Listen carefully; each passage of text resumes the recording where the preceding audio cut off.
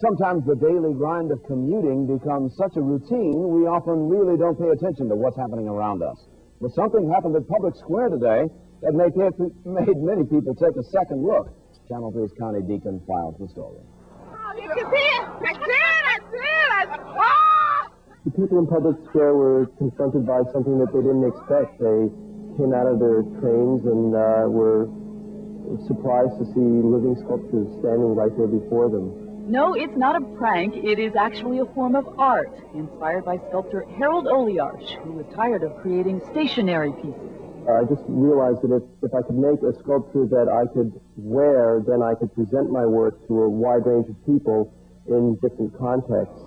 The sculpture is the garment. I take clothing and turn that into a sculpture by putting silicone rubber onto it.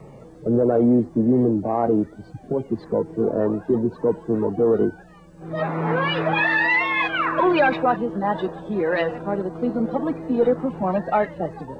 It was just a typical day for these men in suits interacting with commuters. They walk the streets in freeze-frame struts across the country. People are surprised and shocked, and then they want to stand around and see it happen to other people.